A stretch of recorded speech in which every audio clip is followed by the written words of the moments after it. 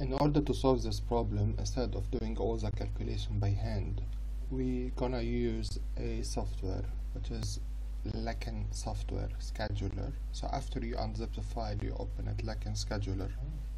Okay, so we have single machine, number of jobs 5. Okay, so we're gonna enter the way, which is 3. The processing time is 4 for job 1.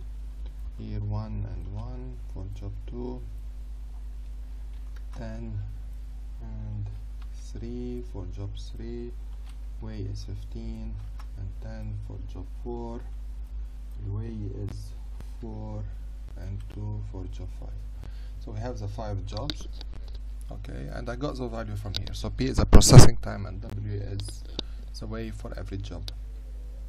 So all what I have to do, because we need to minimize using the way completion time, so we come to schedule rule.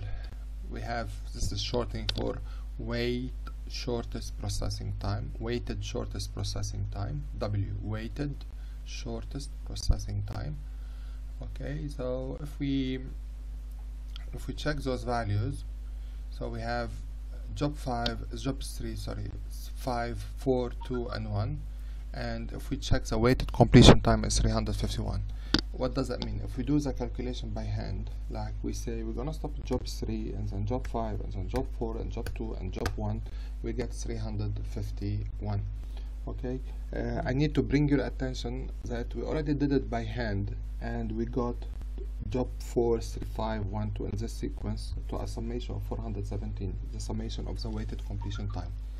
Okay, so here you get those values. Just please double check, like if you start with job 3 and the way is 3, okay, the way is 3 and sorry, job 3, the way is 10 and you start with it, so you finish it in 3 days, so it will come up to 30. Just do those values, make sure those values are correct, and the summation will be 351. Just ignore the other values because we have not considered those methods yet, so we only did this one, which is the weighted completion time.